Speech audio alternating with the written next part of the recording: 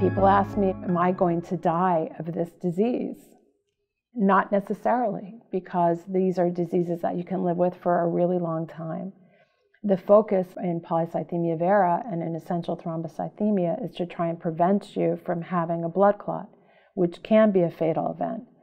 But if you take good care of yourself and follow the recommendations of your doctor, you can live with this disease and hardly know that you have it, except for the fact that you're being very watchful and you're following your doctor's recommendations. Essential thrombocythemia is thought to be one of the more indolent myeloproliferative neoplasms.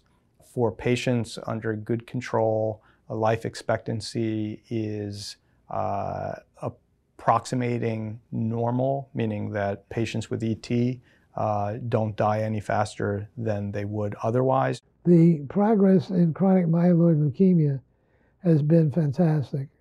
About 93% of patients are living a normal lifespan. And because at least 40% of our patients are under the age of 50, this is really a very significant milestone in our therapeutic accomplishments.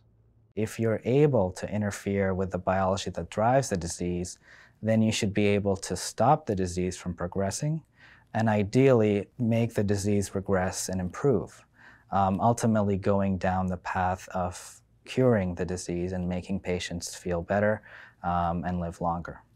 I also like to emphasize to my patients who have polycythemia and essential thrombocythemia the importance of good cardiac health. The same things which give you a healthy heart actually protect you from having a blood clot.